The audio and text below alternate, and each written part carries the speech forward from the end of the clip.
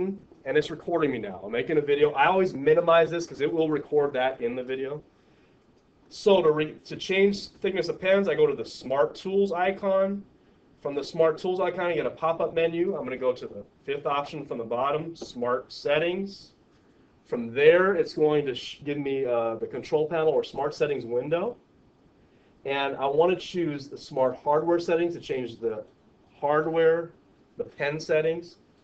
The default for the smartboard that's connected is to show the different pens. I'm going to choose the green pen, choose line style, and I can choose a color. I can choose a thickness, and I can also choose a line style, start point, end point, and most importantly, save properties, and then apply. So that when I pick up a pen,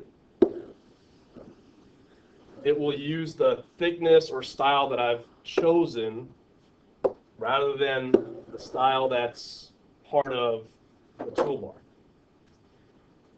So I'm going to bring up my recorder and stop.